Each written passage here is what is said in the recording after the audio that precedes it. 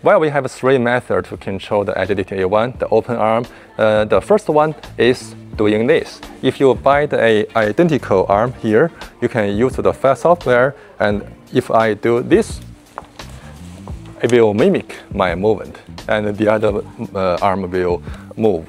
So you can use the teacher arm to teach the student arm to do the certain movement.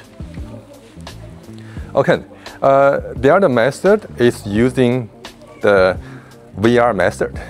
Using the joysticks and using the VR goggles, you can also control the arm to do the movement very precisely.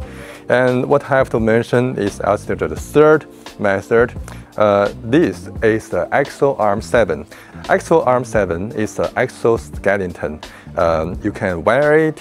It also has the 7 DOF on each arm. So after I wear, I do movement, and the robotic arm will follow. And what also you can do is to use the software on PC, on your computer, to control the movement of the arm. Currently, we have successful mass producing the Agility A1. So if you like it, if you are a research facility, if you are a university, if you're a student, and if you're a freelance researcher, if you want to buy this one, you can go to our website, which is the store.foxtech.com to get one. And if you need extra technical support, you can contact us, and we have the full range of technical guys who can support you. Okay, this is Jack from Foxtech, and I hope you liked my video, and see you in the next one.